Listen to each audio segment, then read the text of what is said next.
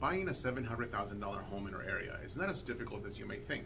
We actually help families do that every single day, and I'm going to share with you guys one of the ways that we're able to do that. To buy a home of $700,000, your gross annual income has to be $120,000 for the household.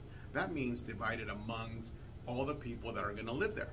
So for this example, let's say if we have 4 people that work, husband and wife, maybe 2 kids, and they're all working full time. That means that they only each have to make about $30,000 a year to qualify for that house, or $2,500 a month, $1,250 every 2 weeks, or if we break it down hourly, you only have to make just under $16 an hour to be able to qualify for that house. If you don't have kids, it's okay, because we can also add parents, grandparents, we can use their Social Security, their disability, their retirement income. As long as we can pool everybody's money together to come up with $120,000, you can buy a house for $700,000. And if you make more than $16 an hour, well, it'll be that much easier for you.